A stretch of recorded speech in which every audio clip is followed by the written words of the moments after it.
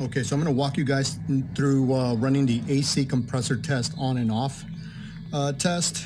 This is for the HVAC system and the AC. This is actually going to be located under Intelligent Power Distribution on this Nissan Rogue and under Actuation Test. Here you'll find the compressor test. And now I'm going to go in and select Test Result State right underneath it.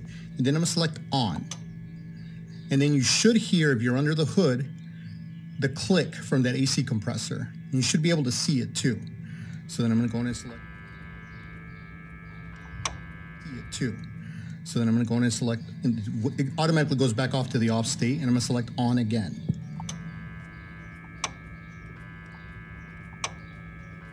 The circuit, computer, it's able to send a command and actuate that compressor from off to on. Another test that you want to run on the vehicle when checking the HVAC system, the cooling system, is the cooling fan.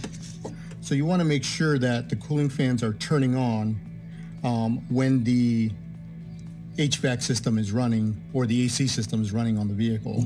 And that's going to be located right at the bottom here. So there was a compressor. So we're going to go to the bottom where it says cooling fan. And then we're going to select value. And we're going to select low or high, sorry, and start. And the cooling fan should turn on and it should go all the way up to its high state. And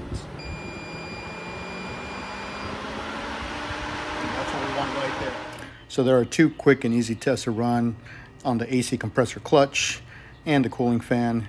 Important pieces of the system to be functioning correctly in order for that AC system to cool. There's your guys' quick tip. Thank you.